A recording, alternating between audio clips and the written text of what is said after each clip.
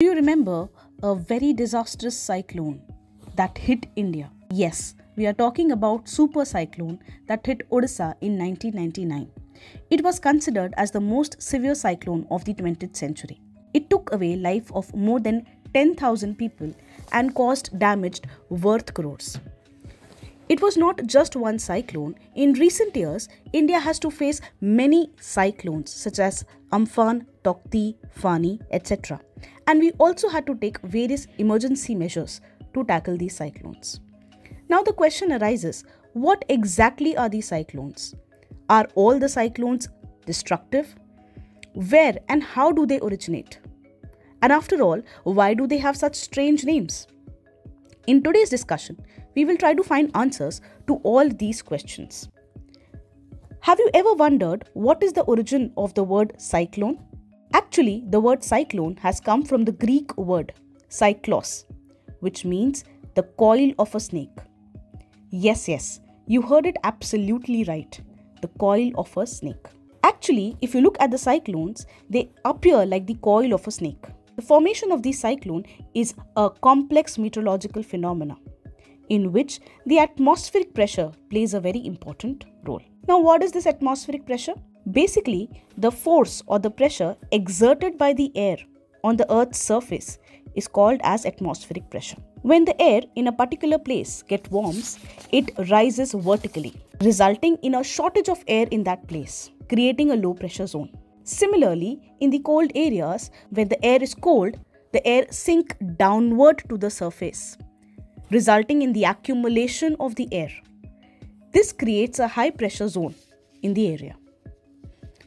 Now, let us relate to this cyclone.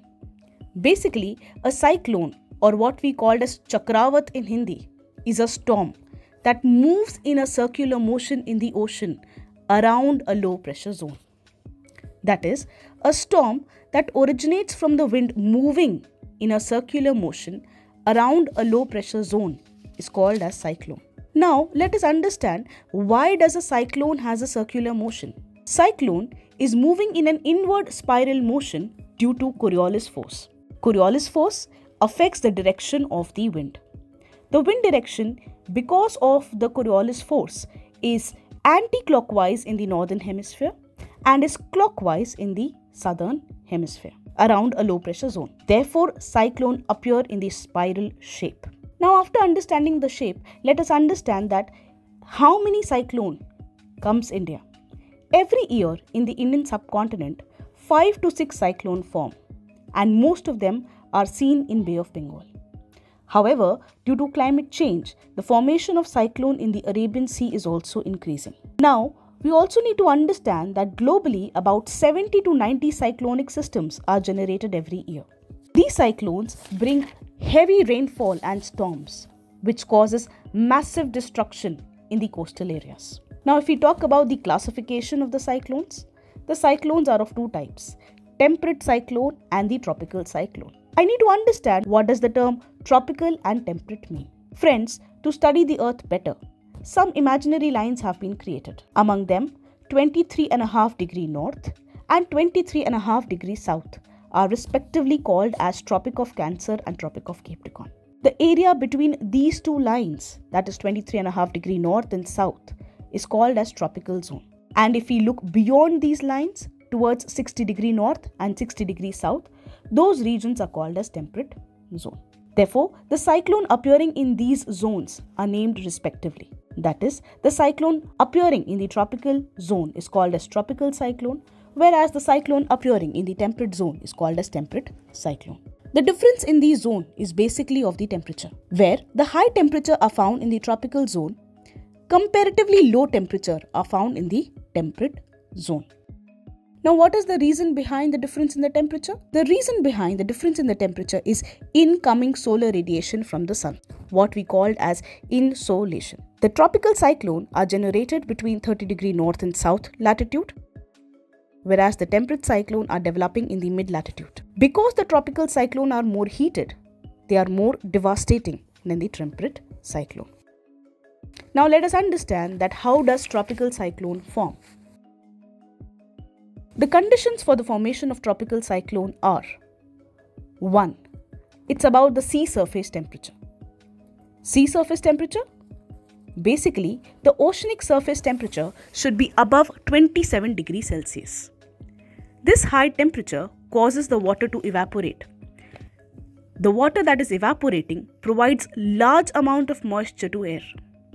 Then what happens is that this hot oceanic surface warms the air above, and the air which is above start picking the moisture on its way. The warm air starts rising. As the air rises, it condenses. Now, due to latent heat of condensation, the air further rises and it warms more. Therefore, the air that is rising is warming further. A tropical cyclone is developing on the ocean. In between 30 degrees north and south, where the sun rays are direct and the temperature is more. The second condition is Coriolis force. Due to the Earth's rotation, an imaginary force is generated which we call as Coriolis force. Now what does this Coriolis force do? This Coriolis force develops a circular flow in the air, and because of the Coriolis force, the cyclone appears anti-clockwise in the northern hemisphere and clockwise in the southern hemisphere. There is almost zero Coriolis force at the equator, and therefore cyclones are not formed between 5 degrees north and south, and this zone is called as doldrum. The third condition for the cyclone is low pressure area. A low pressure area is one where the air temperature is relatively high, the air is warm, the air is rising, and therefore there is low pressure area on the surface. Now, due to the high temperature, the air that is moving upward is creating an atmospheric low pressure region. This low pressure attracts air from the surrounding atmosphere over the ocean, creating a cyclone. Apart from these three conditions, the fourth condition is atmospheric instability, and it is one of the most important criteria for cyclone. Now, what is atmospheric instability? Now let us understand the fourth condition, that is atmospheric instability. The atmospheric instability is an important criteria. When the cold air is above and the warm air is below, this is the condition of atmospheric instability. All these conditions are important for the formation of the cyclone. Now, as we know that the formation of cyclone is a complex process and it takes place in various stages, let us understand the various stages. The first stage, the initial stage of the cyclone, starts with the evaporation of the ocean water. Water is warm, the air is warm, and the clouds are formed. This is the initial stage. In the mature stage, the intensity of the process increases and warm clouds, massive clouds are formed near the tropopause level. Now the clouds spread horizontally, creating a high pressure zone in the upper atmosphere, while at the bottom there is a low pressure zone creating an eye. In the final stage, the cyclone hits the coast, which is called as landfall. After the landfall, the moisture source of the cyclone disappears, which causes the cyclone to weaken and it eventually dissipates completely. The temperate cyclone originates between 35 degree to 65 degree latitude on both the north and the south pole sides. These cyclones move from west to east and are more likely to form during winters. Unlike tropical cyclone, the temperate cyclone forms during the meeting of polar and the tropical air masses. The meeting of these air masses form fronts. At the front, the warm air mass rises and the cold air mass sink, creating a low pressure area.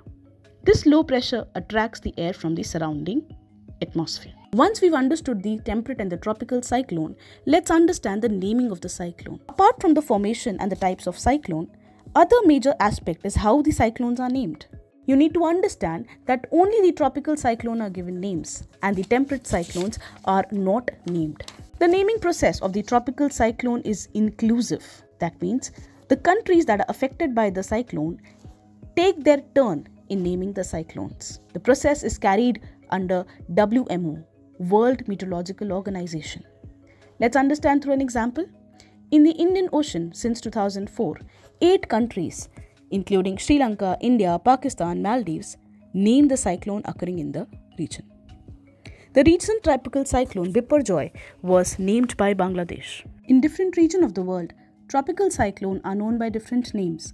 In Caribbean Sea and USA, they are called hurricanes. In China Sea, they are called as typhoon. As well as in Japan, they are called as typhoons.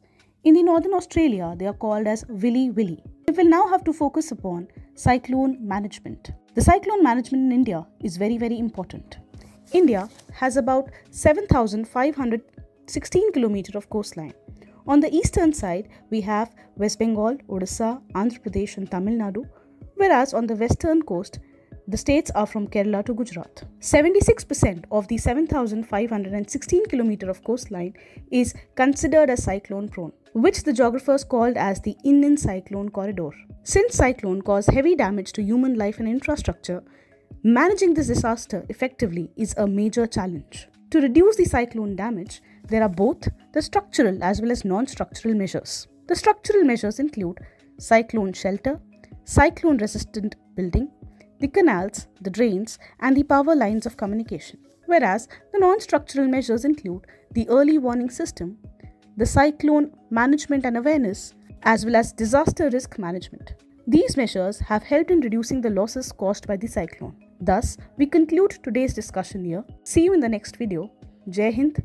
Take care.